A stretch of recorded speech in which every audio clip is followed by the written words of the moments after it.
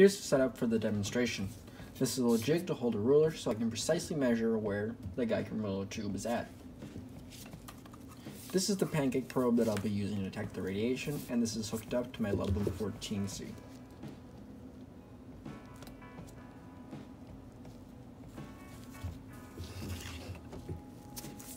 This is the source of radiation that we'll be using. This is a lead pig containing radium.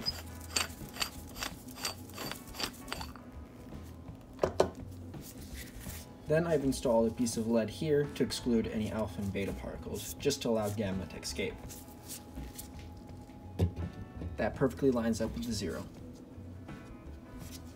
Next we can turn on the detector and set it to times 10.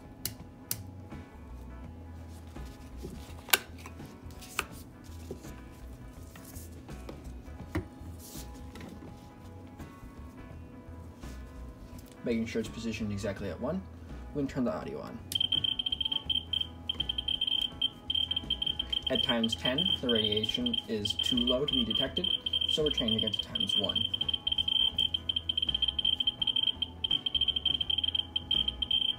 Making sure it's on slow mode so we can get an accurate reading.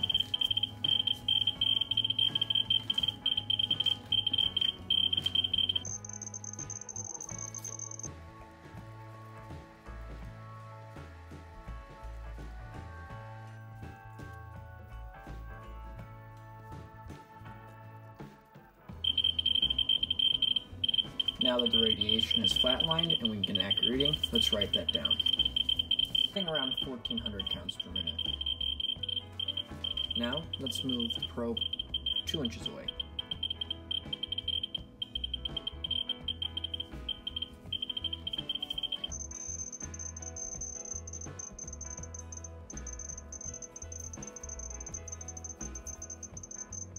And allow once again the Geiger counter to flat off.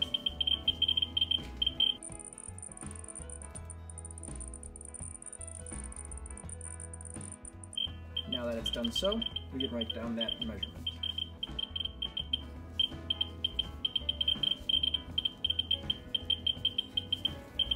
And repeat.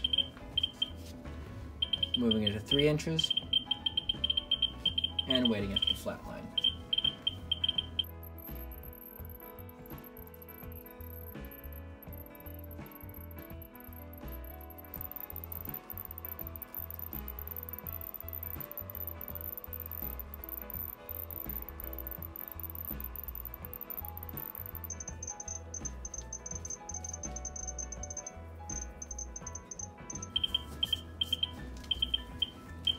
Now repeating one last time by moving it to 4 inches.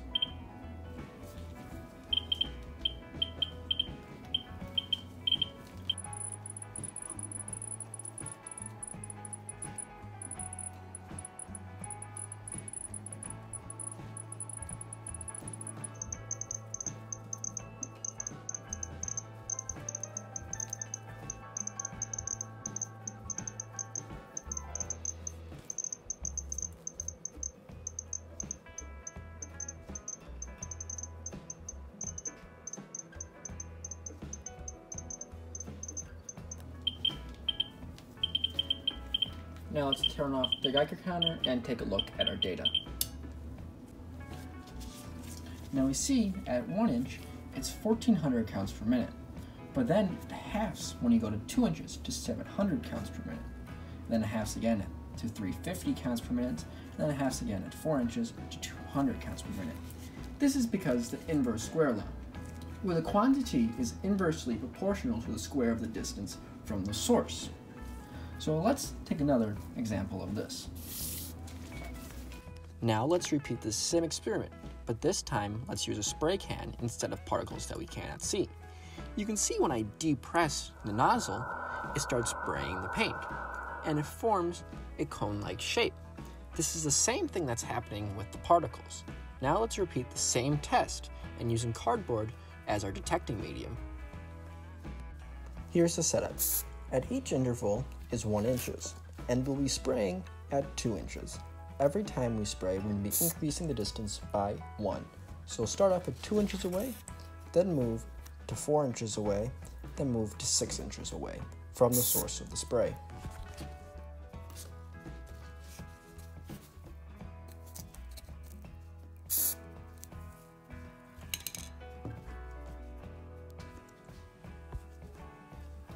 During the first spray, we see that the circle is quite small, but if we move to the second spray test, we see the circle getting bigger and there's some overspray.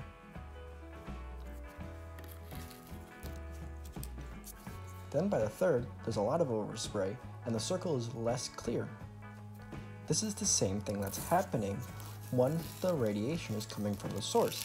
It starts to spread out over time.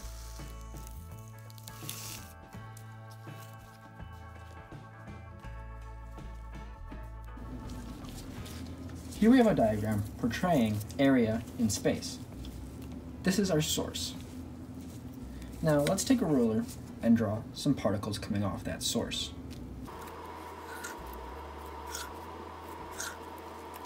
Now, in this 1 inch by 1 inch by 1 inch square here, we collect all 3 of the particles. But moving double the distance to 2 inches away, we need 2 times the area to collect all those particles. So the radiation is 1/4. Then adding another inch to that, we get a 3 by 3. So it would take a 3 by 3 to collect the same amount of radiation as the 1 inch by 1 inch, dropping off the radiation drastically. Thanks for watching. And as always, if you have any questions, post them in the comments section below. If you like my content, please consider subscribing. I don't know, but I've been told uranium ore's worth more than gold. I sold my cad, I bought me a Jeep, I got that bug and I can't sleep. Uranium fever has gone and got me down. Uranium fever.